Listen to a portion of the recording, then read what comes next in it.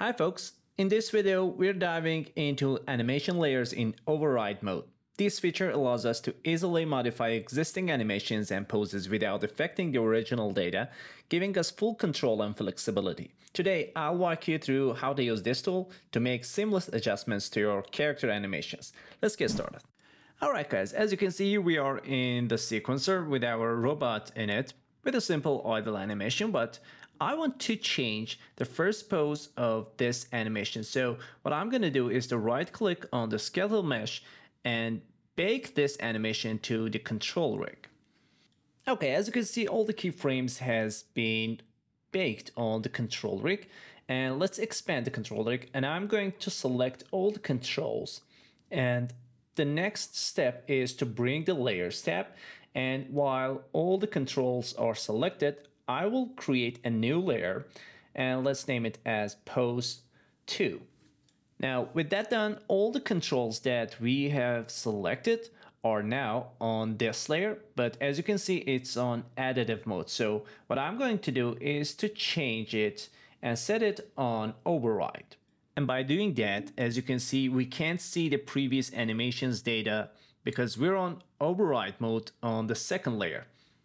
Now on my second layer, which is set to override mode, I will start by making adjustments to the head control. First, I will change the pose at the beginning and setting a new keyframe, and we'll do the same at the end pose. So let's scroll to the end of the playhead and again make some adjustments on the head pose and setting another keyframe.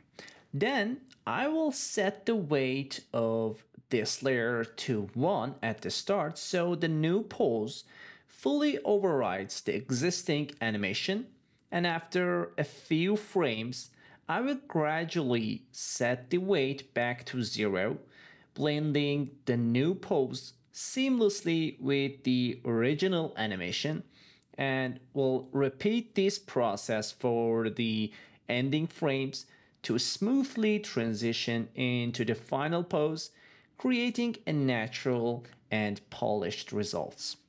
Now, using animation layers in override mode offers several advantages compared to other methods of making adjustments. First, it allows you to work non-destructively, meaning the original animation remains intact while you apply modifications on top of it. Second, by using weights to control the influence of the override layer, you can create smooth transitions between the new adjustments and the original animation.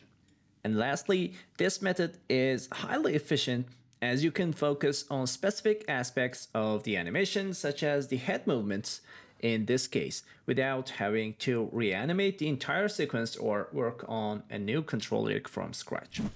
And that's it for this tutorial. Animation layers in override mode make fine-tuning animations quick, efficient, and non-destructive. If you found this helpful, don't forget to like the video and subscribe for more Unreal Engine tips. Thanks for watching, and I'll see you in the next one.